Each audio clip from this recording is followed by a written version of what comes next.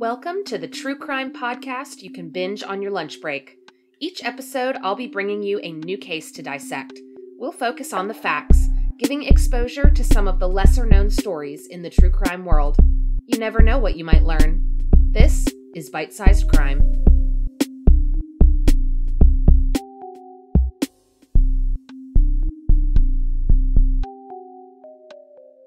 Welcome back to Bite-Sized Crime. This week's case focuses on a young woman whose murderer escaped justice for years, but whose family never gave up on finding the truth. This episode includes some graphic descriptions, so listener discretion is advised. 16-year-old Dilcia Mejia was a bright, happy teenager growing up in Miami, Florida. Her parents had emigrated from Honduras in the 1980s, and Dilcia was born and raised in the United States. In 2004, Dilcia was living in Miami's Colonial Acres mobile home community with her mother, Delcia Oliva, and her stepfather, Raul Mata. Dilcia was a sophomore at Miami Beach High School, a good student who rarely got in trouble. She studied hard and got good grades, and she was looking towards her future, deciding between a career as a flight attendant or a police detective.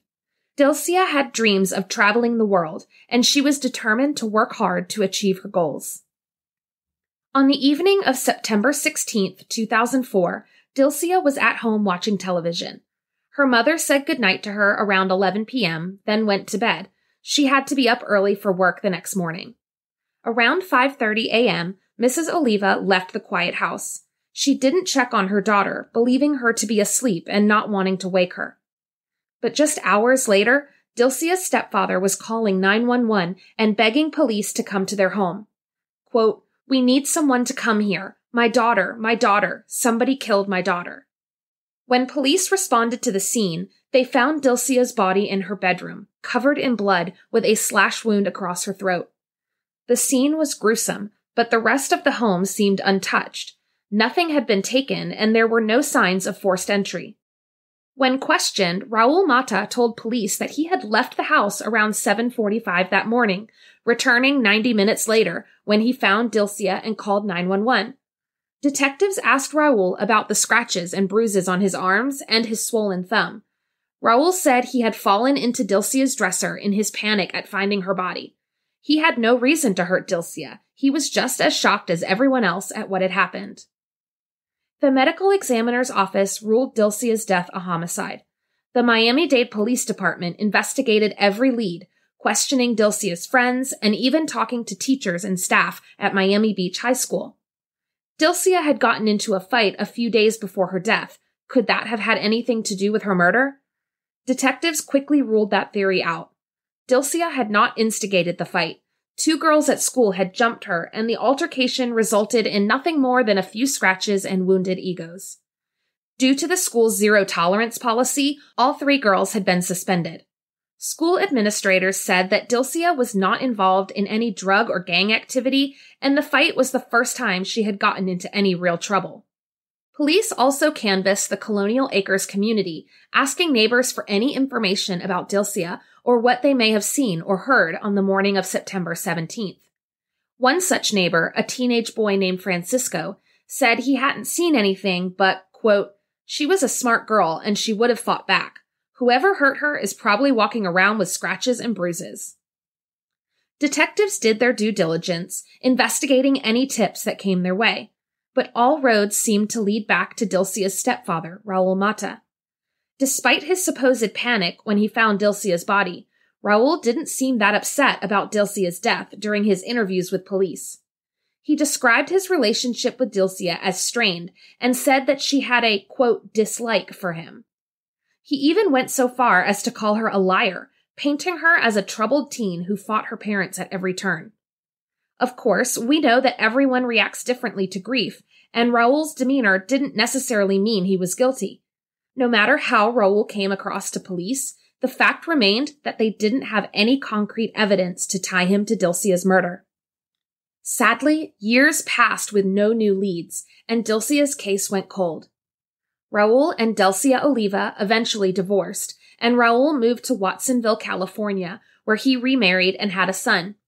He got his nursing license and worked in the emergency room at Watsonville Community Hospital. He carried on with life as usual. Meanwhile, Dilcia's mother continued to advocate for her daughter's case. In a 2015 interview with local Miami news station CBS4, Dilcia Oliva pleaded with the community for help in solving Dilcia's murder. Quote, "I think about her all the time. The first few years were so difficult for me. I thought I was going to die. Every time when I go somewhere, I remember her."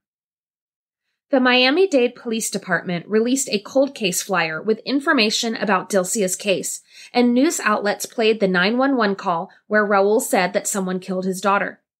Detective Robert Miller, who had been on the case since the beginning, told reporters that Raul Mata was still a suspect, but they were committed to investigating every lead. Quote, "Even though common sense dictates that we look at Mata, I don't want us to be oblivious to anyone else.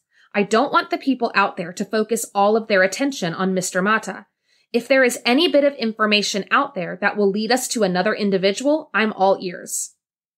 Detective Miller told CBS4 that although the murder weapon was never recovered, they were performing new tests on other items found at the crime scene due to advances in DNA technology that weren't available in 2004. However, it would be another 5 years before they were able to make a match. In early 2020, Dilcia's case was reassigned to Miami-Dade's Cold Case Squad. DNA technology had continued to improve, and they were finally able to pull DNA from underneath Dilcia's fingernails. In May of 2020, police announced that they had a match. The DNA from the crime scene matched that of Dilcia's stepfather, Raul Mata. In an affidavit for Raul's arrest, investigators also alleged a mountain of circumstantial evidence. It was known that Raul and Dilcia had a strained relationship, but detectives had also learned that Dilcia had confessed to a school counselor that Raul had made inappropriate sexual advances towards her. The school counselor had been on the verge of telling Dilcia's mother about the incident when Dilcia was murdered. On September 17, 2020, exactly 16 years after Dilcia's death, Raul Mata was arrested and charged with first-degree murder.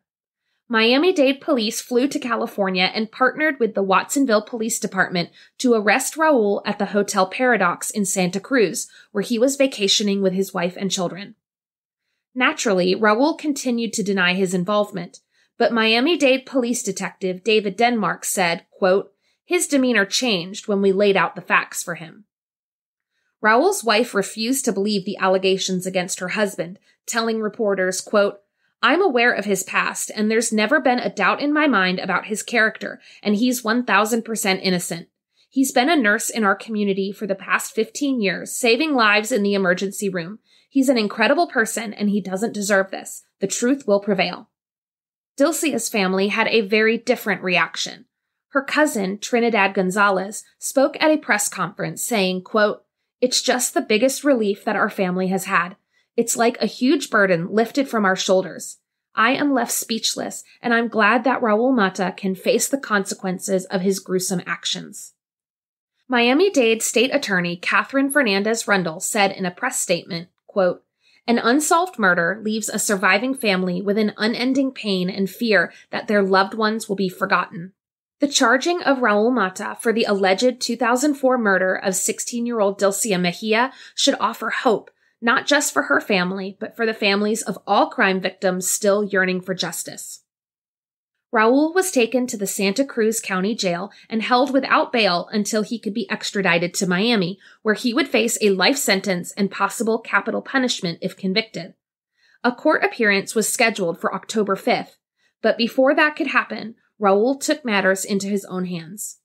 On September 28th, just a few weeks after his arrest, Raul got hold of a pen and stabbed himself in the femoral artery. The corrections officer who found him performed life-saving measures until paramedics arrived. He was taken to the hospital for treatment, but on October 20th, 2020, Raul Mata died from complications due to his injury. Although Dilcia's family received some small measure of justice after years of waiting and wondering, it is a deeply unsatisfying end to such a tragic case. Dilcia tried to seek out help with the dangerous situation she found herself in, but unfortunately, help came too late. Her bright future was cut short by violence. Unfortunately, this is the case for far too many young women. If you or someone you know is a victim of sexual violence, please call the National Sexual Assault Hotline at 1-800-656-4673. Thanks for listening to Bite Sized Crime. For episode transcripts and sources, visit bitesizedcrimepod.com. And please subscribe to Bite Sized Crime on YouTube and on your favorite podcast app.